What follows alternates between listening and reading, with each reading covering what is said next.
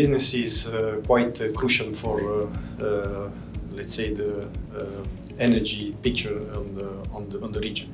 You know that cooling represents in summer more than 70% of the electricity demand, peak electricity demand. So it's very important to find sustainable solutions for cooling and very well focused on energy efficiency. And our main activity is focused to improve energy efficiency for the cooling, satisfying the cooling demand, reducing the impact on the electricity infrastructure, and enabling the possibility to use renewable energies coupled with district cooling that will be one of the things to explore when we talk about net zero carbon.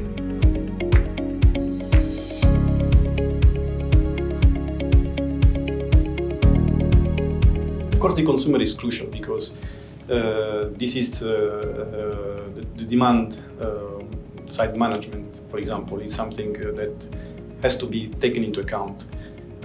You know, the best energy is the one that we don't use. So we have to focus on how to improve the use of energy in all sectors.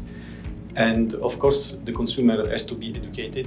We need to explain which technologies are available. And it's our responsibility to also guide our customers, educate our customers towards the sustainable use of energy.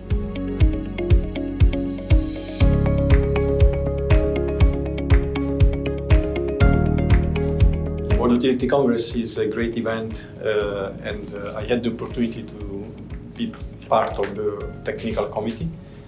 So I really appreciate the fact that all experts from the sector are in the same place to discuss, exchange experience, and also very well focused on innovation, on the new technologies and all what will help to reach the net zero carbon. So I really think that this is a great opportunity for everyone to discover what the future is looking for.